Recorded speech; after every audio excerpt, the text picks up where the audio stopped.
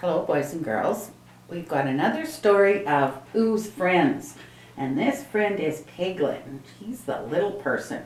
We had Roo last time, which is little, and so this is Piglet. And this is called A Perfect Little Piglet. One winter afternoon, not long after lunchtime, Piglet found himself hurrying through the 100-acre wood. He was on his way to Pooh's house for a tea party, and he didn't want to be late. Oh, bother, he huffed, wishing his legs were longer, but soon enough he was knocking on Pooh's door. "Come in," said Pooh. Standing on his tiptoes, Piglet reached for the doorknob to let himself in. "Hello, Piglet," Pooh said cheerfully. "Have you been running?"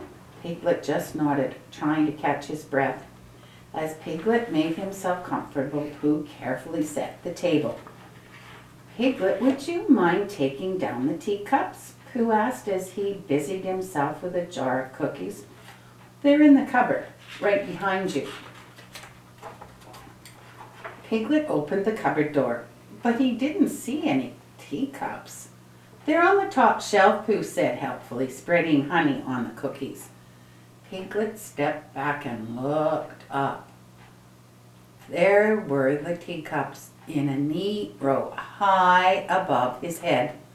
Piglet glanced over at Pooh, then back at the teacups.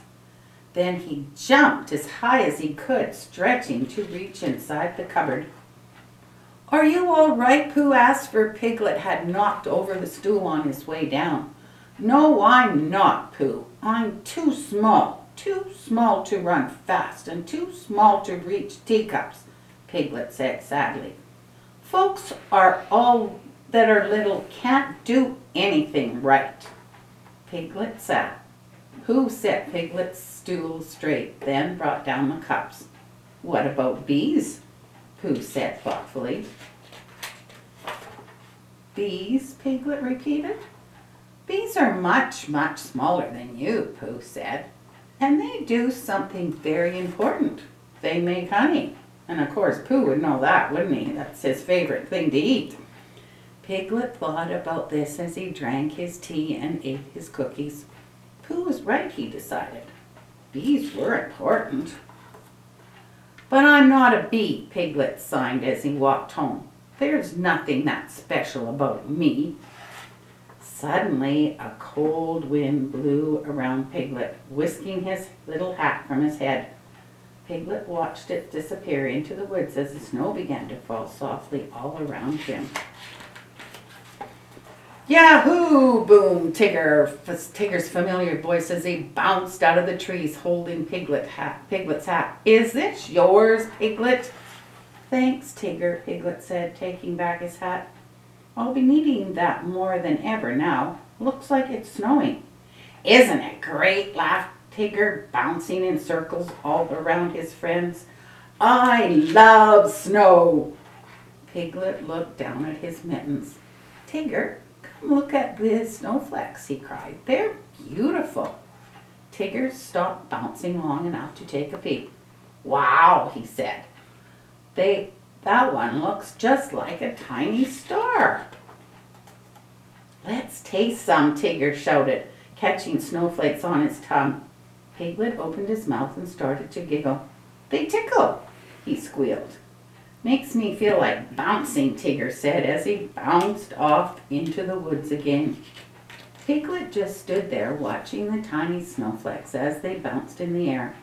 They were so perfect and so very, very small, Piglet whispered to himself.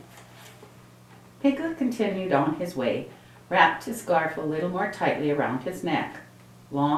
Before long, he spied his friend Roo up ahead, looking at something in the snow.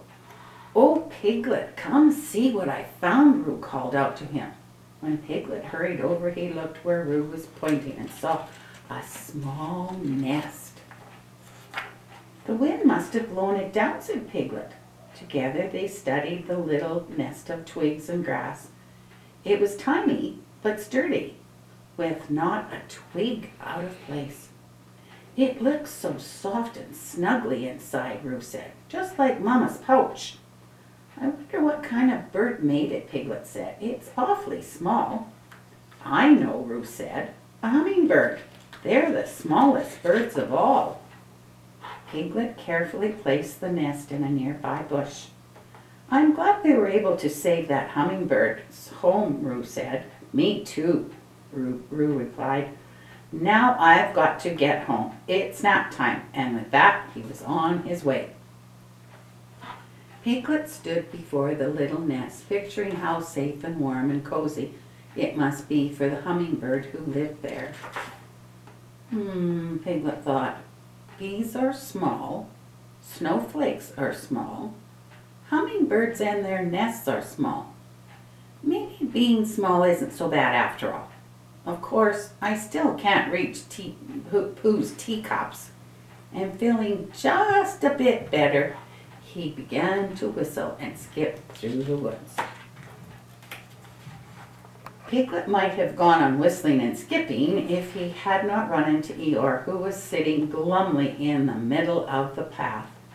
Hello, Eeyore, Piglet said brightly, hoping to cheer up his friend. Oh, it's you, Piglet, Eeyore sighed. What's the matter, Piglet asked. You look sadder than usual. Eeyore sighed again. Look, he commanded, turning slowly in a circle in front of Piglet. It's happened again. Piglet looked closely at Eeyore. Your tail is missing, he guessed, hoping he was right. Eeyore nodded. It blew off when the snow began to fall, he explained. Piglet thought about all the fun he had had catching snowflakes on his tongue, but one look at Eeyore made him decide not to mention it. It's under that bush, Eeyore continued, but every time I get to it, all the twigs and thorns catch my ears and scratch my back. I guess this time my tail is gone forever. Don't worry, Eeyore, Piglet assured him. I will get your tail for you. And marching up to the bush, Piglet took a deep breath and crawled underneath. There was the tail all right. Piglet stretched out his hand and grabbed it.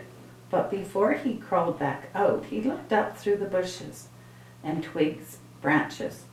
Here and there, sunlight glistened on the tiny patches of snow, and there was a delicate cobweb hidden among the leaves. It's a shame no one but me can see how beautiful it is in here, Piglet thought. Here you are, Eeyore, Piglet announced as he emerged from under the bushes. Good as new. Oh, thank you, Piglet, Eeyore cried gratefully as Piglet pinned the tail back in place. How wonderful it must be to be small like you. Piglet waved goodbye to Eeyore and continued walking towards home. How wonderful it must be to be small.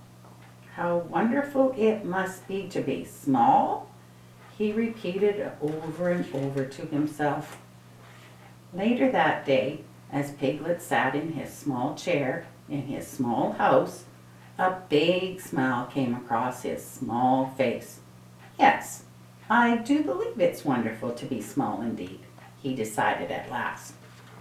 So Piglet decided he'd like to be what he is anyway, and I hope that you are all glad that what you have, because you've been thankful that God made you special too. Thank you for listening. Bye for now.